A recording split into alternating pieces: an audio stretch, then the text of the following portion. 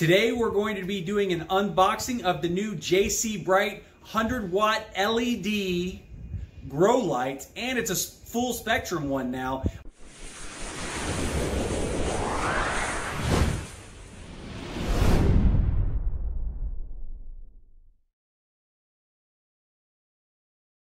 Previously, we'd gotten some JCBritw 300W grow lights, but they weren't full spectrum, so we're excited to check these out and see how they do. We're going to be starting some new starts for tomatoes and basil, and we're going to need some indoor grow lights for that, so we're really excited.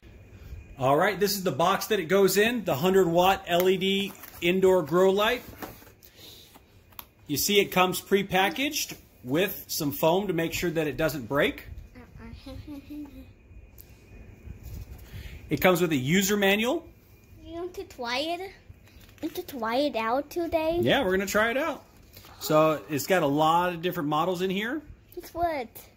We did that at our old house. Yep, and this actually looks like the other one that we have, the previous version. Yes, from our old house. That's right. This was one a old house. You feel it, that means you can't stick in the holes, and you can open this. Or you see why on this. Just take this out. All right, so we've got the LEDs here. We'll go and do a close-up of those. And you see that it's got a reflective background right here. And then the casing itself looks like an aluminum casing. So it has a cooling area here. It has no fan, so it is silent. It's just an empty cavity, and it looks like inside they have a aluminum plate to kind of dissipate any kind of heat that it generates. But as you know, with LEDs, they really do not generate a lot of heat. So it's just basically an open air cavity. There's no fan in this model, so it's silent, as opposed to the old 300 one, which was kind of loud with the cooling that they had. So that's a pretty nice feature. Looks like we got a linking option or a different power option there. The power option that we were provided is here. And then it also has clips on each corner to go ahead and attach to the provided.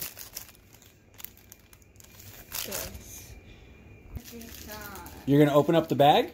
Yes, help me put This one here. With this one here, it's got one main hook for the top, and it spreads out with two different connectors.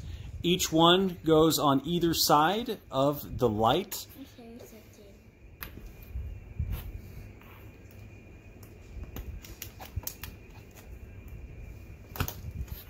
Okay, so it easily connects.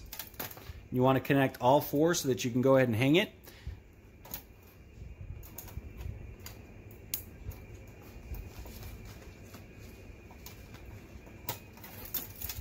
Okay, and so if you look, the hook's going to come to the center and it'll meet up with the other hook. Okay, so you have the cords connected to both sides. It easily comes up. Right there. Easily comes up, it hangs, and it's very stable. You think we should turn it on? Yes, to see everything. You think it's going to be bright? Yes. All right, let's check it out.